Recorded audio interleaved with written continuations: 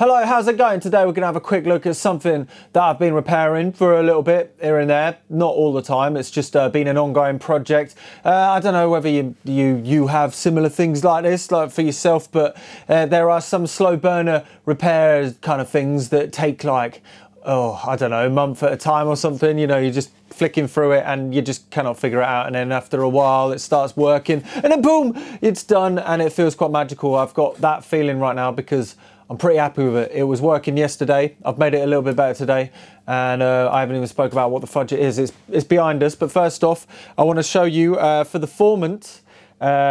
This video is not on that yet. The next video on the formant will be on the RFM, which is free bandpass filters that are in parallel. But also, Uwe, who posted over the blank power supply board that he didn't need for his build, well, it's blooming here. So yeah, we're definitely going with the original power supply for the formant. I think I've got every single part of it. I just need to find a transformer that's got 240 volts input, 230 volts or whatever, and then puts out 18 volt AC and 10 volt AC, I think it said. I'm going to try and do it by the book, but try and spot as many bits as I can. Not sure what these connectors are, so that might be the one thing that the bodge job, but we'll figure it out. But that's for another day. So look how nice the back of it is. They're really cool. They've got a really noticeable look to them, and I haven't actually seen the power supply in the original kind of formant kind of colour. All of the other ones I've seen haven't had silkscreen on them, so this is going to be cool. Anyway, let's have a look at this, the Loudspeaking telephone number 2A. Is that an A? So this is a Loudspeaking telephone. It's from the early 70s, maybe the late 60s. I'll just double check. I've got a printout of the only kind of decent website that has spoken about it. It's a really good website about if you need documentation for some sort of phone or this, that and the other. I know. It's from Loudspeaking telephone number 2. Look at it. That's our boy right there. That's the boy. That's the lad. 1973 it says, but oh no, marketing installation from 1973. However, I've seen that before it was called the Loudspeaking telephone. Was it in here or was it somewhere else? It was actually called something else by GEC, and that was in 1959, there we go. Additional information, originally called the telephone number 1000L by GEC Pan Master numbers, introduced in October 1959. Interesting because, yeah, well, it's quite interesting because this is actually an early transistor machine. It's got some germanium transistors in there. Pretty funky. We'll have a look at that. But yeah, this video, if you're not interested in this kind of malarkey, definitely look away now because it may be extremely boring. But if not, then hold on to your horses because we're going to have a chat about this stuff. The other thing I do about these is I like to just basically document my journey for A, if I want to look back because I'm rubbish at writing things down, or B, if anybody else has got exactly the same journey and they find themselves with one of these, well, here we go. So the first problem that I had with this thing was I didn't know how to fudge to wire it in. For starters, it was originally, it was actually bolted to this. This was coming out the back of it. Yeah. There was loads of wires, loads of cables, so many cables, it was unreal, and they all connected to the back. Oh, it's all a bit, actually, it all connected to, it's all a little bit ropey, this turret board right here. So, and they were all higgledy-piggledy. There was no real rhyme or reason, so there was no chance that I was able to wing it without documentation, basically, because, yeah, like, that looks a little bit more than just a phone line and a power supply, basically, don't it? I mean, I put the heat shrinks on at one point. But where was it? Well, on this website as well, this website, which is a really good I think it's just BritishTelephones.com or something like that. Well, there was the schematics. Yeah, please have a look at these on the website. The link will be below because they're really faint and it's actually quite hard to make them out, especially on a video. Look at that. Try and make that out. Yeah, definitely have a look at it now. and maybe you can follow along whilst you're looking at it if you're interested. So this was the first schematic. So this is of the whole thing, and it takes a little while to get your head around what all of the boxes do. But then there's also this page, which actually has this, which is called a junction box.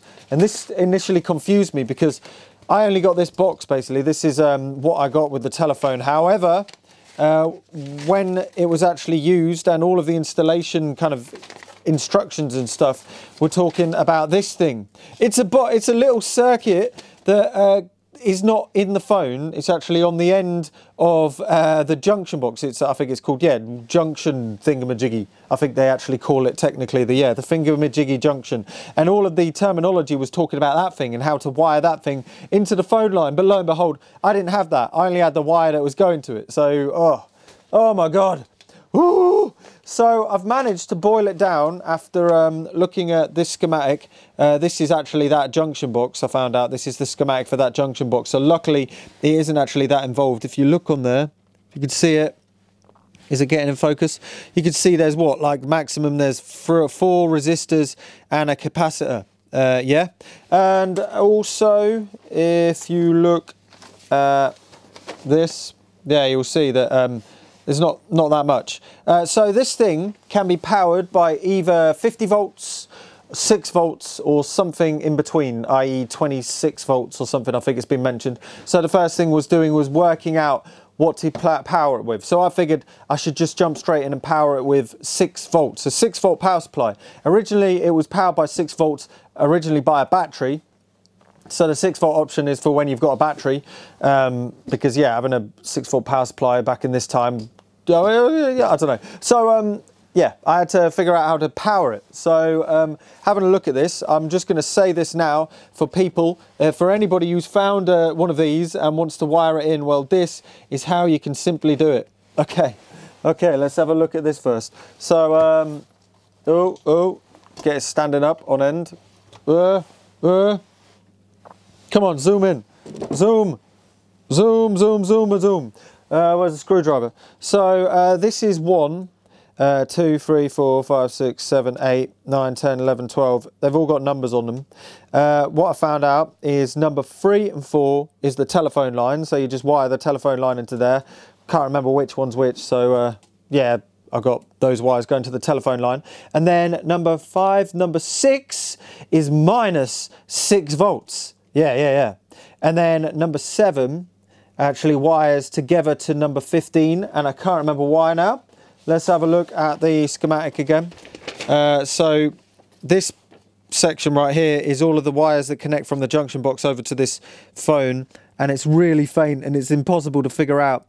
Oh yeah, for some reason this connection, I don't even know where it's required. I think it is. So number 7 connects straight to number 14, and in the schematic, all these wires are doing it, going to the junction box and coming back out again. I know. So it comes out of 7. So 7 and 14, I just, instead of wiring it through, well, the bypass on the junction box, I just wired them together there. So that's, yeah, 14 and 7. And then also 11 and 18. 11 and 18, reason being is if you follow 11 and 18, you're probably not going to make this out, but we'll try. So number 11, God, this is a really dodgy printout. 11 is actually here. Sorry, I made a mistake. It's 10, not 11, 10. So 10 comes here, it goes out, and then it goes down through all of this malarkey. And luckily with 6 volts, you bypass all of this. So you could just, you go down, boop, boop, boop, and then you follow it along and it actually just connects to 18. So because we're on 6 volts, we just bypass all of the circuitry on the junction box. So 10 to 18, that connects together. So 10 and 18. So if you found one of these, wire 14 and 7 together, and 18 and 10 together, and then wire minus 6 volts, which is, I'll talk about that in a second, which is wired to 1, 2, 3, 4, 5, 6, and then you wire ground to 21. Yeah, so it's up there. You can see it on the schematic. If you look at the schematic, you know, can actually decipher, yeah, it's ground 21, impossible to see anything. There's also a big chunky capacitor on this junction box, so what I did was I've actually put a capacitor around the back there. It does actually help with the noise. We'll find out in a sec. So how did I get -6 volts from a standard wall wart power supply? So this is the wall wart power supply that I'm using. Oh, just a normal 6 volt wall wart power supply, and all I did was wired it backwards. So the -6 volts ends up being the ground, the earth of the that. So it's the one that comes up with 0, and then you wire the 6 volts, the +6 volts, to the ground. So it's kind of pushes it downwards. It makes that the actual the 6 volts coming out of here is ground, and then the -6 volts is the ground of that. I know it's a head fudge, but if that, hopefully that makes sense. So just wire it in backwards if you found one of these. Yeah, thumbs up, thumbs up. Right, okay, now with that out of the way, let's have a look at what else happened. So finally, after figuring out how to plug it in, I'm pretty sure I managed to plug it in right, even though it wasn't working. It was a case of figuring out how to fudge to make it work. I was in problem town because it wasn't working. It wasn't working, and it was driving me up the wall. I was like, why don't you work? Why don't you work? So we'll have a look. Move this board out of the way. So actually, before we do that, have a look at the back. You can see there's the speaker. Microphone is behind here. It's glued together. I've tried pulling it out a little bit, but it's just not coming out without damaging it. But there's a microphone in there. One day, hopefully, I'll get to see it. I think it might be a carbon something or other. Might not even be, I'm not sure. But there's a microphone in there. It's reasonably rubbish. We'll talk about that later. There's relays. Ooh, funky. And that is about it. And then there's this big connector right there. This connector in here. And that connects over to this rather chunky, double-sided 1959 design, apparently, late 50s apparently by the name change description. This is a double-sided circuit board, but it's not a normal, you know, double-sided circuit board like you think about it. It's actually 2 circuit boards glued together. Well, they might not even be glued together. They might just be put together and then screwed. Oh yeah, I think they might even be screwed together. Maybe. No, I don't know. Maybe they are glued. But yeah, you'll see there's 1 circuit board on the back, 1 circuit board on the front. That is a chunky circuit board, but that's double-sided. So if we have a look at here, you can see all of the little, I think they're PNP germanium transistors. I can't remember exactly which ones they were. I took one off because I thought it was broken. I actually put it back in. I think it's the GEC. Oh, what was it? It'll be on the screen right now because I'll have searched it. I found it. So initially I was a bit stumped why it wasn't working at all. So the first thing I did was one by one I started replacing the capacitors, just hoping for life. And as you can see, all of these black ones, the ones that I've replaced, and as you can see, this is what they were. All of these chunkies. So I ended up replacing pretty much every single electrolytic capacitor on the board near enough. And I managed to get the speaker working, but lo and behold, the microphone was nowhere to be heard or seen. It wasn't working at all. So I spent ages basically looking through the schematic, which is absolutely useless to look at on a camera because it's so damn faint and blurry. Have a look on the website if you want to take a closer look. But you'll notice that if you have a look, this part is the microphone circuit. I know it's faint as fudge. Speaker circuit, and then there's a switching circuit which sort of acts like a side chain. So that means when you speak or make noise through the microphone, actually turns the speaker down, which I think helps with feedback and stuff, because it doesn't feed back much at all, but it's quite flawed in a weird way. It's a weird one. So what I did was I had a look around the board. I was testing things, and I actually tested over on this 1K circuit, a 1K resistor. I was supposed to be getting the 6 volt power, and this was the first resistor that was actually powering all of the transistors in the microphone stage. So this was after a couple of evenings of just being like, why won't you work? So I was like, why isn't that getting it? That's literally connected. And lo and behold, you have a look around the back and you can see, where's my screwdriver? You can see this right here. This blob right here that I've put, well, oh, get in focus. Well, that was a cracked trace. You can see there's actually cracking around this screw. Well, that crack managed to break this trace. Second I put that blob on, boom, it comes to life. So that is the transistor, that's the microphone working. So lo and behold, the microphone might have been working with or without the new capacitors. After that, because I actually took one of the germanium transistors out and swapped it with another PNP transistor, I ended up putting it back. I think it was this one right here. After that, yeah, it worked. I replaced, put that back together, and we have life. And inadvertently, I've managed to recap the whole thing because, yeah, because I needed to. Well, I didn't need to. So that's that, and it's got this beautiful junction. We'll have a go of it in a second because why not? So initially, this was going to be for the toilet, but I'm starting to go off the idea of having a toilet phone now. The idea of just people with a wee all over their hands or something, or like somebody has a bit of an accident and then they get poo all over it. That's not what you want. It's not what you want. So this is going to go somewhere else. I've got to find somewhere else quiet for this one because it's not very good in a loud situation. Oh dear, oh dear, oh dear. So we're going to test it now. So we've got the power supply wired in. We've got a telephone line. The telephone line's going up and over to a phone line that I've wired in for to test this. It's right there, my finger's dangling. And I'm going to call up some things. Let's have a listen to the to it first. Well, actually, no. First, I'm going to show you some of its funky features, and then we'll get on to testing it because I'm going to put it back in its case for the test. Okay. So let's. There we go. Hey. Zoom it back. Beautiful. Absolutely beautiful. So, another problem that it had was the bulb wasn't working, so the lovely tool like this, plonk it in there, push it in. So just replace the bulb. It's a 6-volt bulb. Might put that in a bit far, whatever. So now let's turn it on. And we can see what the fudge is doing. I'm not sure whether it's gonna, is it connected? Yeah, I think it is. I'm gonna put the my speaker a little bit closer. So we're gonna push this button. This is the button that you initiate the phone call. We'll move it out. There is a handset on the side, but that's a bit, I think the word superfluous. Is that a word? Oh, I'll show you how that functions in a sec. So we push this down. We get the phone. So yeah, 1 sec. I'm going to call another phone and then I'll answer it. I've got to remember the phone numbers now.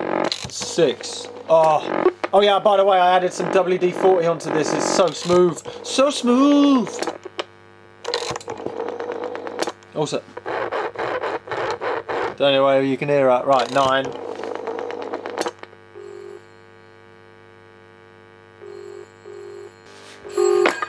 Hello, how's it going?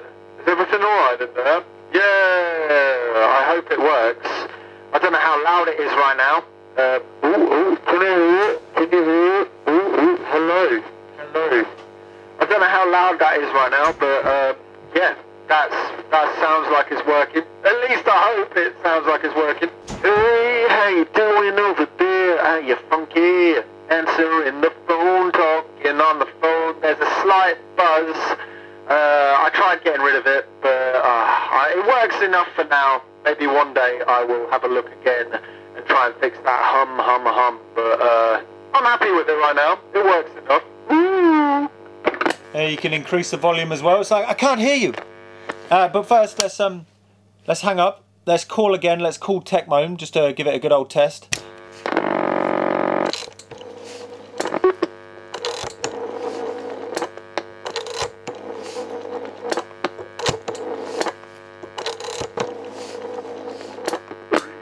As shown in your phone book. There will be no extra charge to the call. If further assistance is required, please ring Operator Services. Lovely jubbly. So that works. We're all happy there. Actually, I'm going to pick up the phone. I'm going to show you how it switches over to this telephone. 1 sec. So we lift up this and it turns this off via a relay actually. So if you have a look up here, so you push it down, that initiates, and when you lift this up, that relay flicks over and it changes the signal over to the actual handset. And this can work without being powered. It literally just bypasses the whole powered circuit. Right, so before we test the microphone, let's put this back together because, yeah, I haven't actually put it back in its case. It's been chilling out all happy days, and yeah, it'd be good to pop it back in its lovely case. So how do we do that? Well, we've got to take the handset off first, and then we flick this off. I can't remember how to do it. And then we clip this off. You're coming with me for a second. Now that means we can slide this in. Let's unplug the circuit board first. Oh, pop you over here. And then let's move this over here, like so. Go and get this beautiful case. Oh, can you get that? Is that in shot? It's a little bit. And then slide you in. The case is a little bit beaten and battered. Battered and beaten. Oh no, this is hard to do on a camera. Oh, it's going, I thought it was going too far forwards then. Oop, the lens fell off. Now we got to get it screwed back in. Here we go, there's one. Yeah, that's what I'm talking about. Oh yeah. Hooey!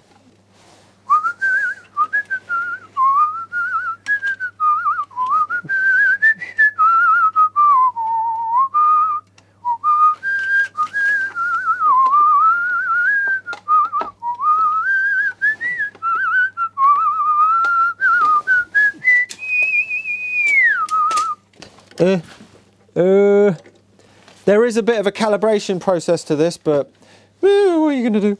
It's fine. And then, oh, get the back of it on. Oh, get that going right. Little bit of wood veneer. Oh my gosh, that's a lovely veneer, don't you say? Oh yeah. Hopefully I'm going to be able to get, I've just forgotten to put the hook on. So I should probably do that before I finish tightening this up, just to double check I can actually do it without seeing. Oh no! Oh! Right, we've got to get the back off again. Oh, the bell is like a buzzer. Oh, come on! Ah, there we go. I couldn't. It was impossible to put that on actually. So there's a little nice clip. So it's actually impossible to get off unless you push it down from the inside. So that's really smart. Right, so what I'm going to do now is I'm going to call this, and then you're going to look really closely at this.